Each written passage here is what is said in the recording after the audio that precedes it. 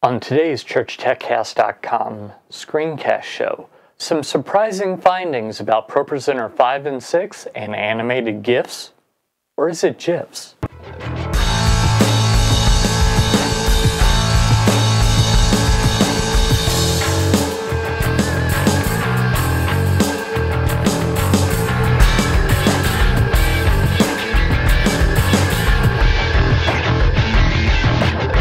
Hi, and welcome again to another episode of the ChurchTechCast.com screencast show. This is the show where every week I help you with the software that we use in the church. My name is Paul Allen Clifford. I'm your host, and I'd love for you to ask your questions, leave your comments, etc. So just do that below the video. So, you might remember that I frequent a lot of church tech forums, and someone asked, hey, has anyone had any luck with animated GIFs, or is it GIFs, and ProPresenter? And I thought, well, I think I've at least tested that, but I didn't know. So today I want to show you the surprising thing that I found out about it. So let's head over to my computer and take a look. So you want to add an animated GIF or GIF, depending on who you are and who you believe. It's either GIF or GIF, one of those. And you're in ProPresenter 6, so the first thing you might think of doing is adding it as a background. Well, you notice that the foregrounds work, or the background videos work perfectly fine, but when you get to a GIF or GIF, nothing. Doesn't loop, doesn't do anything. Maybe you think, well, I'll just right click on it, go to media properties, make sure that's all fine, and there's no playback ability here. No problem. Maybe you need to add it onto the slide itself. So let's click clear all here, and we're going to right click, edit slide. And in ProPresenter 5, which I'll show you here in a minute, you would click this for add video to a slide. Actually, they call it media in ProPresenter 5, if I remember correct. And this one is one that I created. It's in my download and it won't let me add it.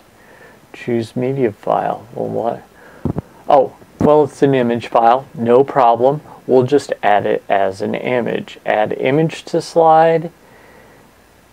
Same thing. We click on that. Click select. Okay, that's there. Let's go ahead and size this up. It's actually a smaller file than I would normally want to use, but just for giggles, we're going to size it up. Fills the screen. It's going to be a little fuzzy, but who cares about that? So now let's show that. And it doesn't move. Well, why doesn't it move? Oh, clearly over here where it's not there either. Yeah, so I'm kind of playing stupid on purpose. It's not in here. I think that when Renewed Vision created a new version of the playback engine, they left out the ability to play animated GIFs or GIFs, again, depending on who you are. So I haven't found a way to get this to actually play. It only wants to play the first frame, and that's it. But by contrast, let's look at ProPresenter 5, which I have open underneath ProPresenter 6. Okay, so now we're in ProPresenter 5. You see up here it says ProPresenter 5. Now, remember how it worked before. We're going to just right click, click edit slide, and if I click on images and go to downloads, where I have my see, it won't let me add it, which is exactly the opposite of how it is in ProPresenter 6. But if I click this guy and choose a media file, it will let me add it.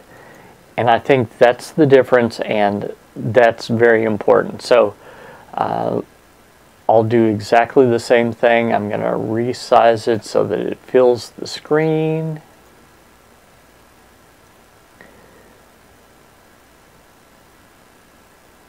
Okay, now if I were to show it, it's going to play one time. Watch this.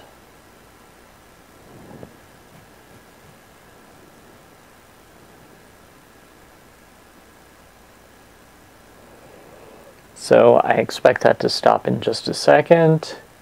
Okay, just one time.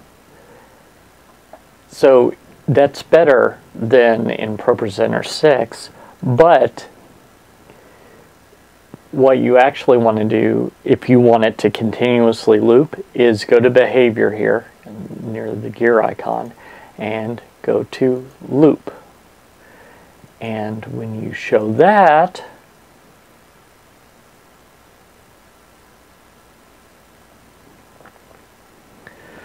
okay, give it just a second. Once it gets to this point, it will start over. See? So I could also do palindrome, just as I can do in all cases. And if I do that, then it does this, plays it forward, and then here in a second it will play it backwards. And watch, my picture will spin counterclockwise. Yep, see, it's a little touchy on this machine because I'm recording at the same time, but this is, generally speaking, ProPresenter 6 is an upgrade across the board, but this is one of the situations where if you really use this feature, and it's really not the best thing to do because it's much better to have videos. They're actually more efficient than the animated GIF or animated GIF format, but if you have to have it, ProPresenter 5 does it, ProPresenter 6 doesn't. Well, isn't that interesting? It worked perfectly fine in ProPresenter 5, but not ProPresenter 6. That's not what I expected at all. But in Renewed Vision's defense, animated GIFs, or is it GIFs, are problematic in that they're very large for not a lot of data. So really video files are a better way to go than using these image formats that have animation built in. So I just wanted to say that, although I can imagine that there are certain churches that really need this functionality, and if you do, ProPresenter 5 is the way to go. If you don't, which I think most of you don't, ProPresenter 6 is the way to go. If you're in a situation where you're stuck, where you need you only have ProPresenter 6 and you need an animated GIF, or is it GIF, then by all means what you want to do is do a screen cap, using screen capture software like what I use for this church, this show.